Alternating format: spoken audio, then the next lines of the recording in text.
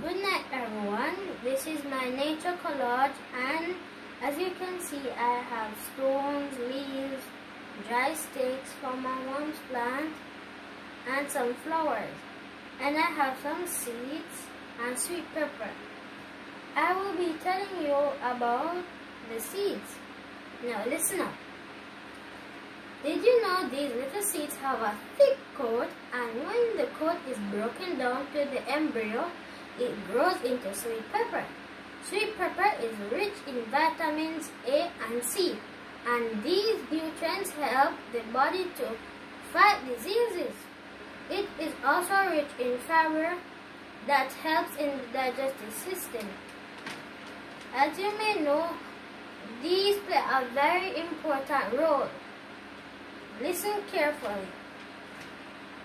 Flowers play a very big role in the environment.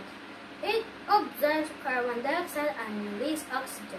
Oxygen is needed by all living things such as you and me.